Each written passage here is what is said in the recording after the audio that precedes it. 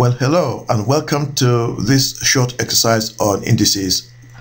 And it says factorize completely x to the power 6 minus 64. The emphasis is on the word completely.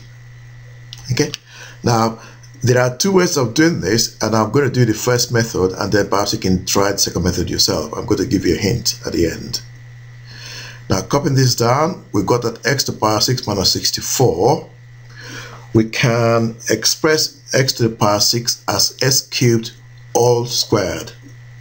So we then have s cubed all squared minus 8 squared, because 8 squared is 64.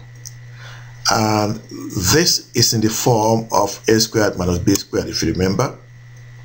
Now, that being the case, we're going to have a minus b to a plus b. So you've got s cubed minus 8 into s cubed plus 8.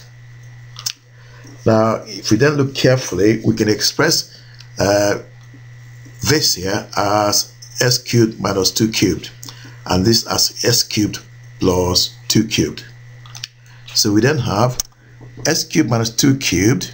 That's expanding a cubic relationship in this case with only two terms. We got x minus 2 into x squared plus 2x plus 2 squared. And for this one here, when we expand that, we're going to have x plus 2 into x squared minus 2x plus 2 squared.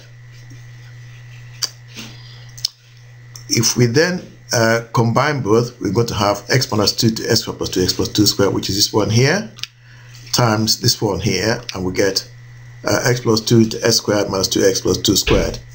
And when we tidy up a bit, we're going to have something like x minus 2 to x plus 2 into s squared plus 2x plus 2 squared multiplied by s squared minus 2x plus 2 squared.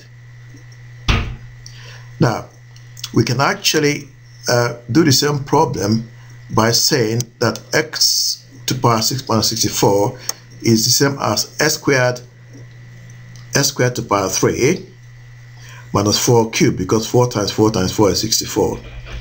And that's similar to a cubed minus b cubed. And if you have a look in here, we can use the same principle to do that and then carry on from there.